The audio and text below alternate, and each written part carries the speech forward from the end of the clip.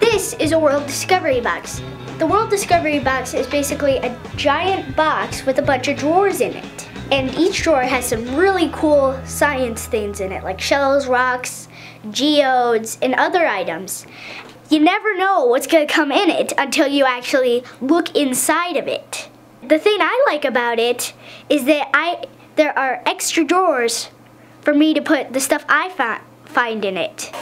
Whoa, check out these cool magnetic rocks. And look what else is in here. A cluster of amethyst. Amethyst is a type of quartz. And quartz is a white crystal that looks kind of like this. In fact, there's a piece of plain quartz in here.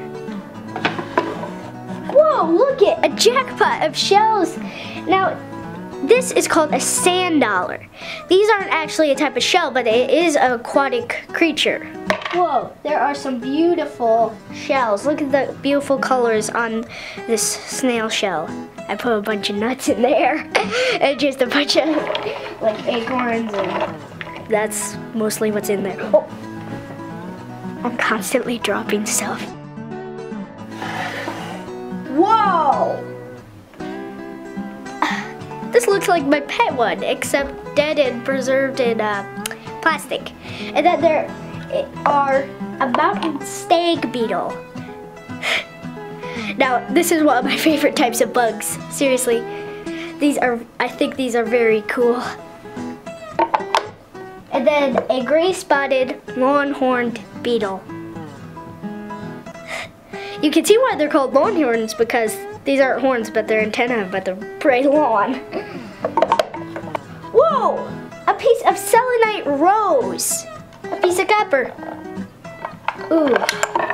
This is one of my personal favorites. It's called agate. I really like these. Honey calcite. You could just imagine why it's called honey calcite. A piece of petrified wood.